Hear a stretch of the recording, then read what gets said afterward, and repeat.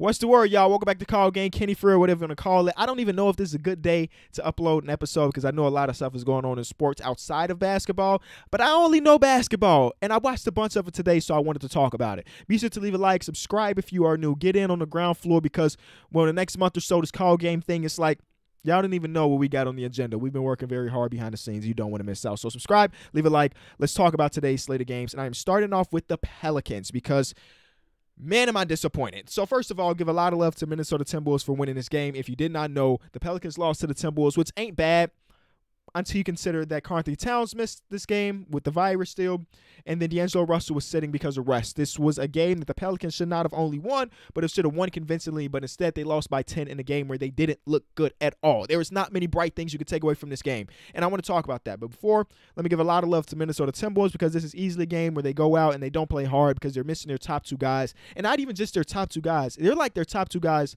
by far. Like there's a drop-off between 1 and 2 and then 2 to 3. That is heavy. But they came out, they fought Naz Reid coming in playing very, very well. I love watching Nas play because he always hooping in those Kobe Grinches behind me, and it's one of my favorite basketball sneakers of all time. Him shooting perfect from free throw line is great from the center. I've always liked Naz Reid, even in college.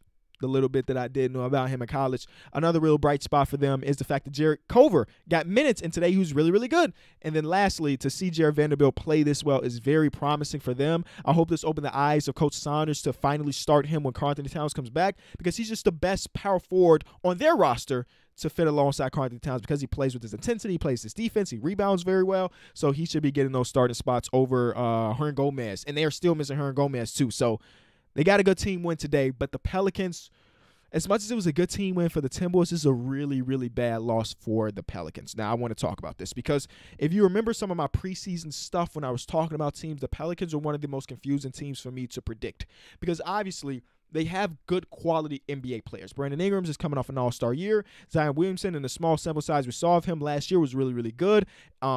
Steven Adams has been a winning player for the majority of his career, and he plays amazing defense as like an anchor. Eric Bledsoe has shown he could be a very good starting point guard on good regular season teams. You see, I had to throw that regular season in. And then Lonzo Ball, positive defender, great playmaker and opens floor. They had players, and J.J. Redick coming off the bench. They have players on this roster. You're like, okay, I can see them being okay, but then you think about those players not just as individuals, but as a team, and that's what makes them weird because obviously the spacing is really bad and the pieces just don't fit together. There's been really a decent amount of times this season where they start off like, think about the game that was on national TV the other day against Utah Jazz, where they come out guns blazing and they hit an extreme amount of threes in that first quarter, but they played at this pace that you want to see the Pelicans play at. When you have Lonzo Ball, say what you want about Lonzo Ball, he has not been good this year. Objectively, he has not been good this year. And we can talk about that in a second about his role and his fit alongside the rest of this team. Where he fits best is in the open floor. He is I would say he's maybe a slightly above average playmaker in the half court, but in the open floor, this guy's at the top of his game. And when you have a guy like Zion Williamson, you have a guy like Brandon Ingram, you want this team to be running and gunning. I don't know where they sit at pace in the league, but it doesn't feel like this team has playing to that strength of run and gun, except for like that first quarter against the Utah Jazz. And arguably the first quarter of this game as well, they were running and gunning, and something happens where like, we're going to play the half-court game now. And the half-court game is so much worse because Brandon Ingram is a guy that needs his isolation touches, but it's hard for him to isolate when teams are doubling off of Eric Bledsoe. They're diving in because they don't trust Lonzo Ball at the three anymore. It just doesn't work. And I think Stan Van Gundy has to start playing towards the strength of his team and not just playing what he knows because he is not playing to the strength of this team. Zion and Brandon Ingram can work together, but the way that Stan Van Gundy is playing them together, they can't. He has to change things up. And there's no reason for us to be 15, 16 games to the season and Eric Bledsoe and Lonzo still be starting together. The experiment has failed. Can it? It's over. Bring one of those other players into the starting lineup. I know JJ has been really bad this year, and that's a little bit scary for JJ to be the most lethal knockdown shooter, one of the top 5 lethal knockdown shooters over the last decade, and now he can't hit a shot. But they need some type of spacing. Nickeil Alexander-Walker, having him in the starting lineup for a little bit was positive. He adds a different element that Lonzo Ball playing as a shooting guard just does not work. The reason he has not been good is for himself too, but like the role that they have changed him to be from where he's been over his entire career is crazy. as decent of a spot-up shooter Lonzo Ball was last year, because he had turned himself into a positive spot-up shooter, for him to be just that right now is kind of crazy to me. And even in this game, they had this little run towards the end of it, and a lot of that was when Lonzo Ball had the ball in his hands. It just doesn't really work. Stan Van Gundy has to change some things, and these players have to learn.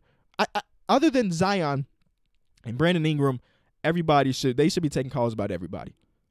Lonzo Ball's market as a player is going to be super, super interesting, because I know there are going to be some teams out there that convince themselves that they still see all of the potential in Lonzo, and he's been dealt a bad hand here with the Pelicans. But I can also see a lot of GMs like, nope, we'll stay far away from that. There's going to be a GM out there to offer him big-time money. I just know it. And then the Pelicans, probably at their best, if they just let him go. Or trade him before then. I would say probably right now his trade value is at an all-time low, because, again, he's not hitting the shots to the extent that they want him to until, like, the last couple minutes of this game. But this team is just very, very weird. And even, like I said, they were a hard team for me to predict. Me predicting them to be looking like one of the worst teams in the league was definitely not on my radar. So Stan Van Gundy has to get it together as a coach. He just does, because the system they are running does not fit their personnel. So that's my Pelicans talk. Let's talk about the other games of the day that I watched. The 76ers get another win. Detroit has another game where they fight super hard just to lose, but this one is different. And the reason this is different, because it wasn't Blake Griffin playing 40 minutes. It wasn't Derrick Rose playing 30 minutes. They actually allowed their young guys to go out there and play. Saddiq Bey started because of the injuries, and Saddiq Bey played 20 minutes. Isaiah Stewart played 20 minutes, and a lot of that is because Mason Plumlee did foul out. Josh Jackson, Svi Mikhailuk, Sekou Doumbouya, these are all guys that play 16, 17, 18 minutes. And then even Saban Lee got like 12 minutes. So it's really good to see the younger guys getting a little bit of love today because of Derrick Rose being out, because of Blake Griffin being out. And look at that, you were still competitive. Even though Jeremy Grant got the clamps put on him by one of the most confusing players in the NBA this season, Ben Simmons. 2 back-to-back really, really, really good games for Ben Simmons. Back-to-back. Could this mean he's back on that all-star trajectory? Maybe, because the first couple games of the season, he wasn't looking like that. He put the absolute clamps on Jeremy Grant today. Somebody's going to have the advanced life stats later tomorrow where Jeremy Grant shot 0 for 12 when Ben Simmons was guarding him. That's what it felt like today. Shout out to Jeremy Grant for this amazing streak of the season. It stopped. His 20-point-per-game streak stopped today because Ben Simmons did that thing to him. And MVP Joel Embiid, and I'm saying MVP up to this point, showed out for once again. He has been the most dominant player in the league so far this year. I still want to see them play a very healthy team and a very good team. It has not happened so far. At least I don't think off the top of my head.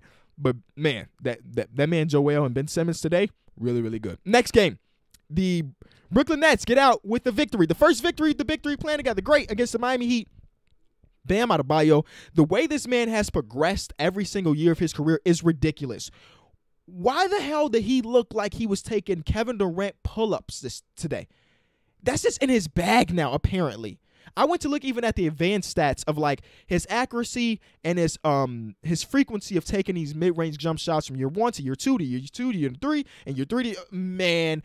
The way he has jumped every single year is very scary for the league. I'm just saying, that man putting up 40 and 10 basically in assists on a depleted Heat team against one of the better teams, I guess, is scary. Now, the defense of the Brooklyn Nets, terrible. But bam, crazy game. Very, very crazy game. Even expanded to shoot a 3 today. So shout out to him. No, Siri, just be quiet, please. But you did have – I changed it. Okay, and then you did have Kyrie Irving. I don't know what she be up to. Kyrie Irving having a spectacular fourth quarter. First half, Joe Harris hitting a bunch of shots, and then Kevin Durant hitting the last dagger of the game. James Harden, again, I said this after the very first game they played together. When James Harden is on the court with the second unit, I need him to be James Harden from Houston, and he will eventually do that. I am pretty confident in that. He's still trying to find his way, but there's no reason for him to be passing up to Reggie Perry when he can be doing that step-back stuff he did for the last 4 seasons. You know what I'm saying? So, yes, a quality win, I guess. Utah Jazz get another one. Shout out to Steph Curry for passing Reggie Miller. Utah Jazz continue their hot streak. Keep it up, man. The volume at which this team is shooting threes is so much different than what they've been doing over the past couple years. And that's a testament to Quinn Snyder being able to read and adapt. I mean, the personnel is the same, but, I mean, they always had a good three-point shooting cast, but this year they're just like, let's just go all balls to the wall. And today they shot a bunch of threes, and guess what? They won another game.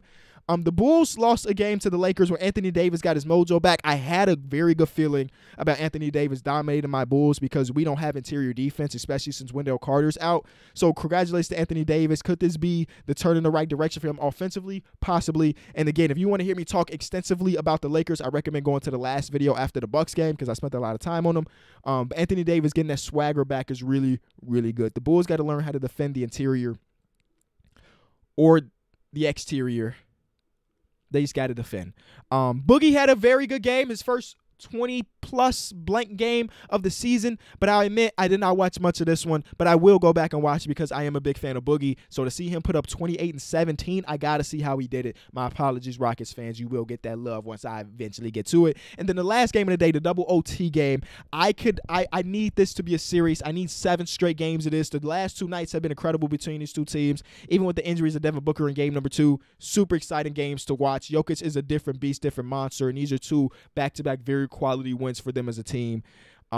It's cool to see Chris Paul have point guard type moments in both of these games. You know, the first game having a bunch of assists, and in this game he had a bunch of clutch shots. Obviously they end up losing because Jamal Murray is built different. That shot he had hit to send it to the first overtime, God tier difficult shot. I'm telling y'all, there are players in the league that do nothing but take and hit heavily contested super tough shots, and Jamal Murray's like top 5 at that in the league. Him, Jason Tatum, Pascal Siakam, Michael Porter Jr. is on that list too. Please, in the comment section, talk to me about some more super hard shot takers and makers in the league because those are some of my favorites.